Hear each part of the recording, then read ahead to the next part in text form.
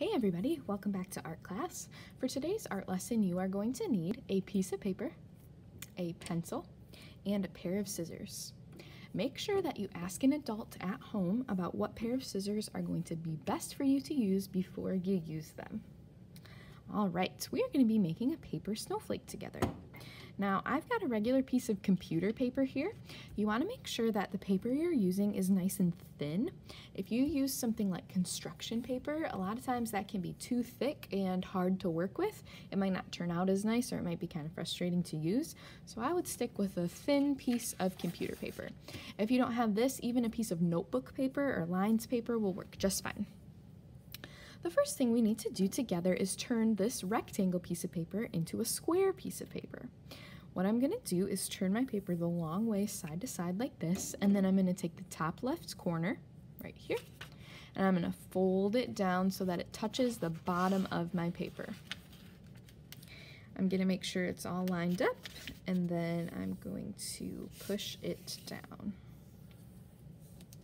Now we can see there's kind of a line right here for the edge of our paper, and then we've got a long rectangle at the end.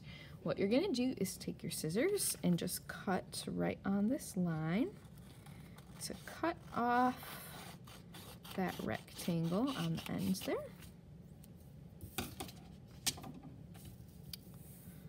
If you open it back up, you'll see that we have a square. If you need more time to cut your square, you can go ahead and pause the video, and when you're ready to move on, you can start it again. After you've got your square, we're going to fold it back how we had it. I'm going to twist it now, my triangle, so that the longest side is on the bottom. I'm going to take the right side of my triangle and fold it over to the left side. And I'm going to make sure I push down really hard on the crease. Now, just like last time, I'm going to twist it so that that longest side is on the bottom. I'm going to fold the right side over to the left side again. We're getting to many layers of paper, so you might have to push harder to crease it down. One last time, I'm going to twist it so that this longest side is on the bottom. Now this fold is a little bit trickier. What we need to do is take the bottom edge of our triangle and fold it up to this left edge. So I'm going to take it like this, fold it up to the top, and press it down. So it's kind of a weird triangle shape now. If you flip it over, you'll see that there's a triangle up top and then a straight line of our paper right here. What we're gonna do is take our scissors and just snip right on that line to cut that little extra triangle off. It'll probably fall off in a lot of pieces like that. And then we're ready to start making our snowflake.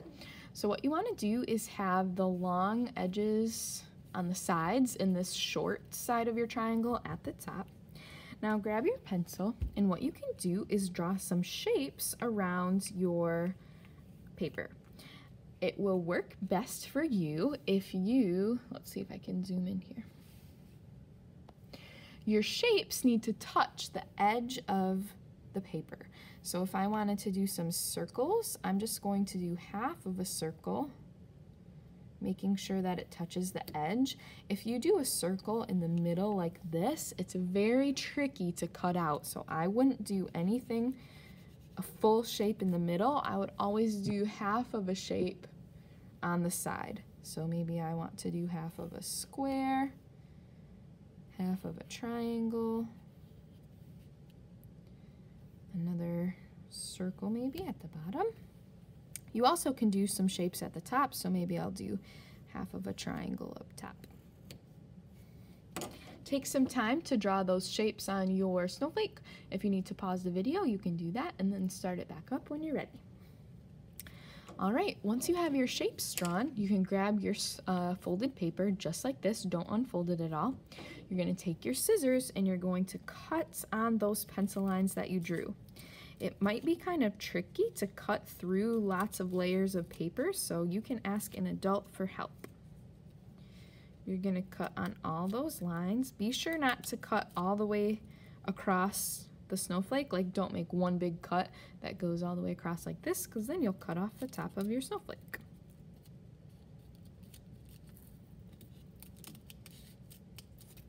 It's okay if the paper kind of moves while you're cutting. It's hard to cut a lot of layers of paper at the same time.